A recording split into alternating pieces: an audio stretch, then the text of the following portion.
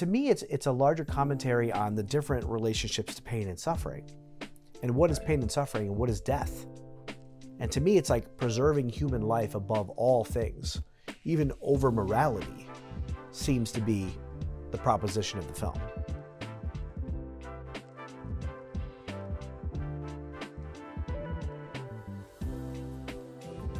I think one legitimate point is that God alone judges the heart. True. So it may be that if someone denounces Christ or lives an immoral life, that in his mercy, he can envelop you. Right. But that doesn't change the fact that the act was immoral. Right. And he would not want you to commit that immoral act. So the character experiencing love as he apostatizes from Christ is not because he did the right thing. It's because Christ loves him. Right. I think, yeah, there are obviously, like, I guess, unlike some other Christian denominations, like, we learn that there are different degrees of sin. And Sure. so you could say that, so if you apostatize because someone's, you're walking down the street, someone says, do you believe in God? And you say, no way. I think that's a lot different than if you're under extreme torture. Certainly. And you apostatize. So there is a gradient, but at the end of the day, there's a line that you have to hold. I think. Right. It doesn't change the objective value of the act itself. Right. Moral theology will tell you that the act, like for what goes into a mortal sin, the act itself, the intentions, and the circumstances. Right. So only in terms of mitigating culpability and responsibility. And we can't even assess that. Yeah. Only God assesses that. Right. It's basically a statement on how God assesses like the state of our soul. Right. But the you cannot, if an act is intrinsically evil, objectively evil, it can never become a good act, no matter what the circumstances and the intentions of the act committer. Right. So, I mean, we have a long tradition of martyrdom, going back to, the book of Maccabees, where a mother is saying, hey, sons, please don't denounce God. Go ahead and die. Yeah. Right? And the character in the film was in much the same position. Right. And he said, no, step on it, trample it, apostatize to those people. That's not actually loving them. Right. It's not actually loving them. And I wonder,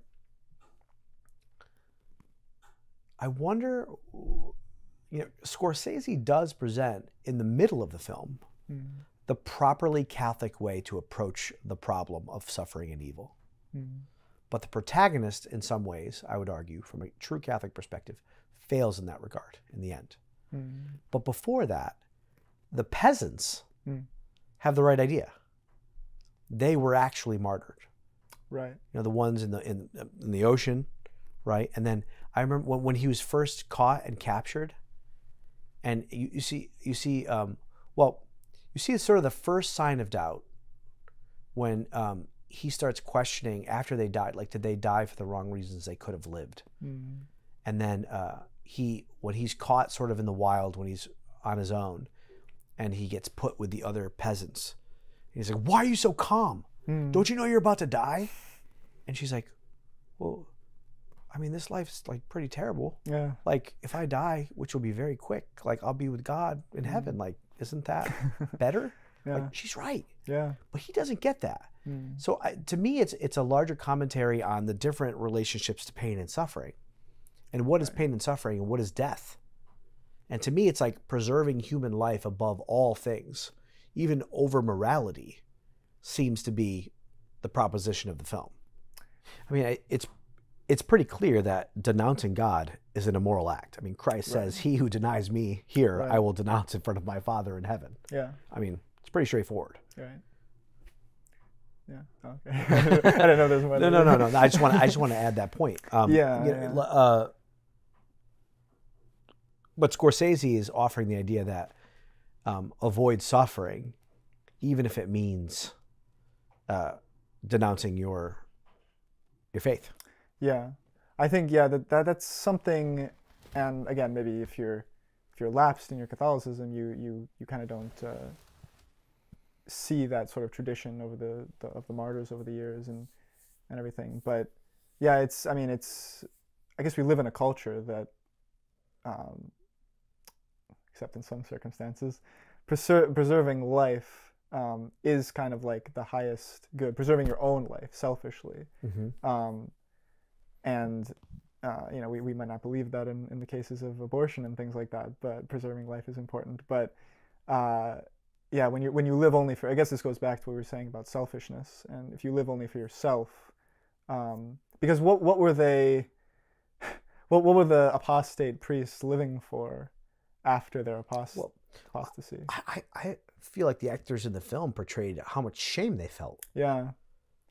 Yeah, I mean, all they were stuck doing from then on was writing like whatever they were told to, basically, and they look like zombies. Yeah, I think they did do a good job. They weren't filled with life there.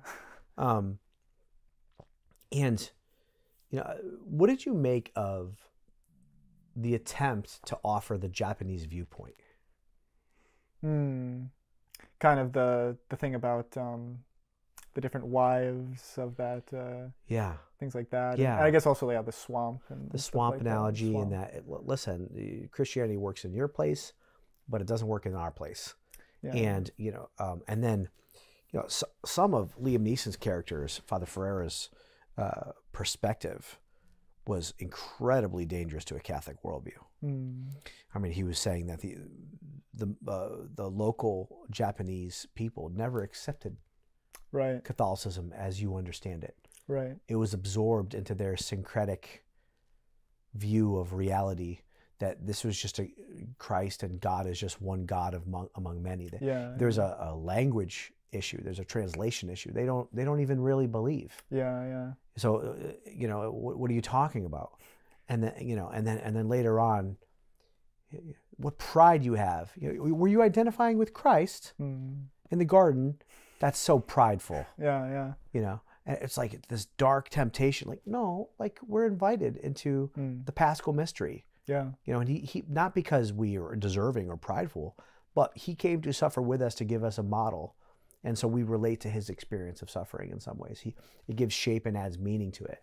And that's what he was experiencing in that cell right before his death. Right. Or not his death, but his temptation to die. Yeah. But like some of the messages and Liam Neeson being the mouthpiece for those messages, I thought were really problematic. Yeah.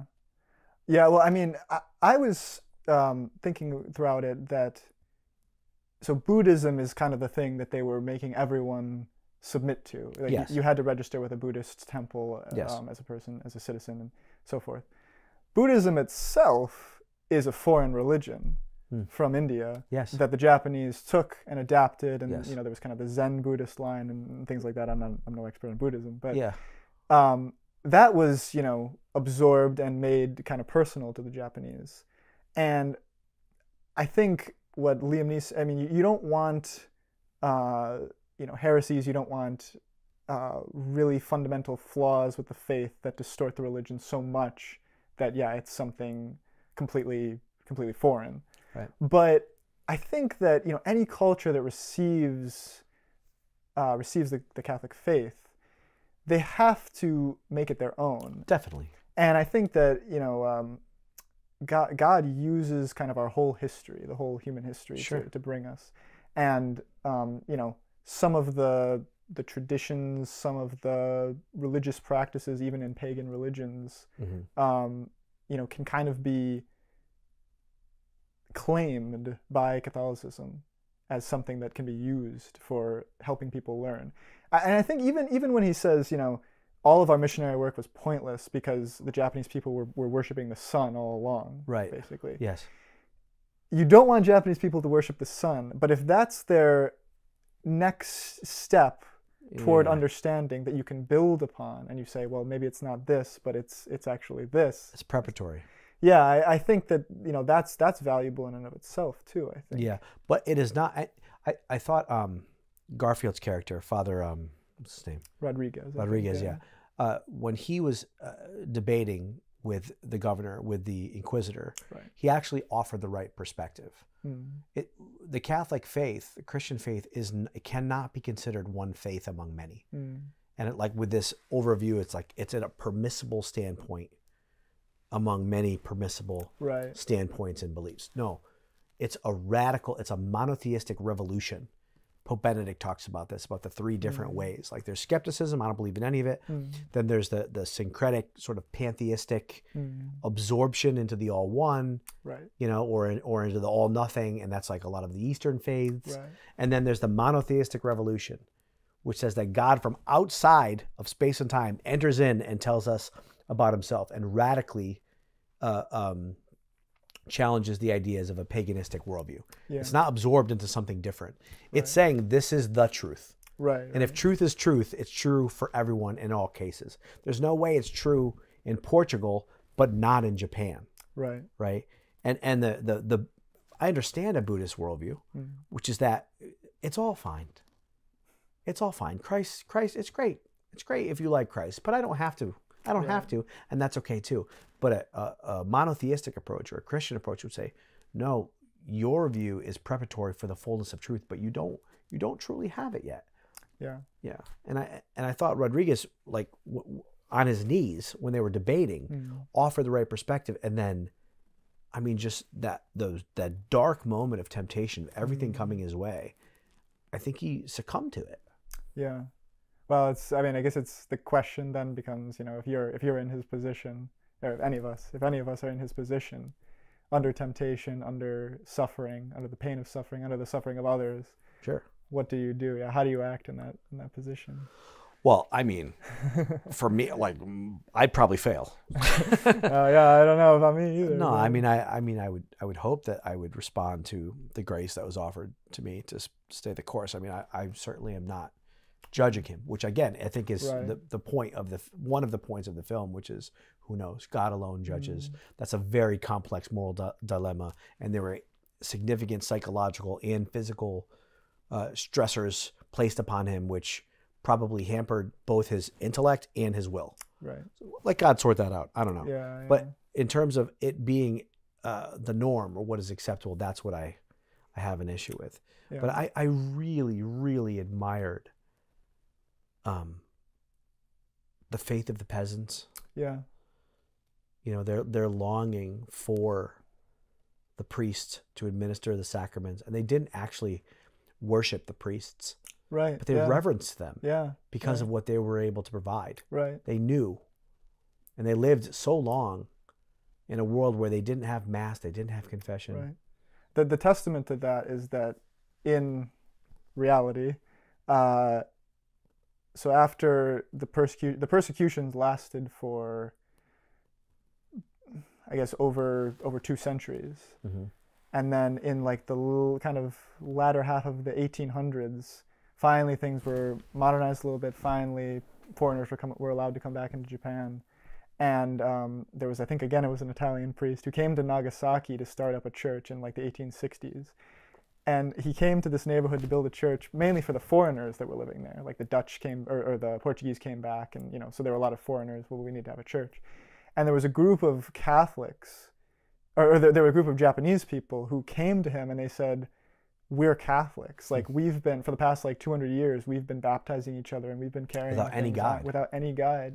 And here we are, we'd like to be accepted, like, we'd like to be formally baptized, I guess, and accepted into the church. And actually, it's interesting, there's a few islands off the coast of Japan, even today, where, I guess because of a disconnect or whatever, they never like rejoined with the church. So now their practices are still kind of these practices of hidden Christians, where they worship like statues that are kind of like the Buddha, but they're disguised. They're Mary, but they're disguised to look like Buddhist images and stuff. So there's kind of like this sort of like remnant of that time, even like to show that history lasted so long. Yeah. What was the character's name? The Japanese character's name that kept repenting. Oh, Kichijiro. Kichijiro. Yeah. So what did you think of Kichijiro and his story and his consistent moral failings, and then request for repentance? And he described himself as a weak man. And bemoaned the fact that he was living in a time of persecution because it Right. was bound to make him fail. Yeah. And then he had these periods of repentance afterwards. But you're left to wonder, how deep were they? But, yeah. But up until a point, because the most interesting request was when it was years later. Right. That suggests to me that all the other ones were real. What'd you make of him? Well, I guess the gut feeling is that Kichijiro is all of us, to the extent that Andrew Garfield's character kind of represents Christ in the context. We always just keep crawling back, literally. Yes. In his case, literally crawling back. Yeah. So that's something we can learn from. But yeah, his point about like, if I had been born in a different time, like my life could have been like, if he would have been born, you know, before all the persecution started, and when it was actually probably popular to be a Catholic in Japan, to be a Christian in Japan. He'd be a great Christian. Yeah, he could just kind of, you know, coast by. You know, maybe he has a few crosses to bear here and there, but like, you know, he would he would die happily, and he'd you know, maybe hopefully go to heaven. But if you're not, yeah, then what do you do in that circumstance? I mean, yeah, but his failures too weren't always just a reluctance to apostatize, because he turned them in, right, more than once. Yeah. So he chose to accept the money, the 300 silver, right, to turn in Rodriguez, Father Rodriguez, Padre, and then I think it alludes to the fact that he turned in the village.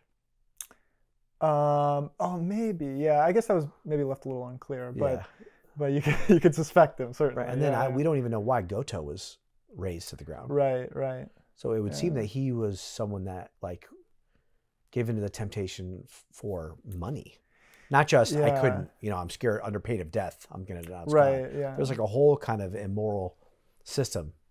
Yeah, it's one thing to be weak, and it's one thing to, I guess, have like this disordered nature that allows, you know, that you desire to sin, or you want to inform on people. You want to sin. You're attracted to the free choice. Almost. Yeah. Free choice. Yeah. So.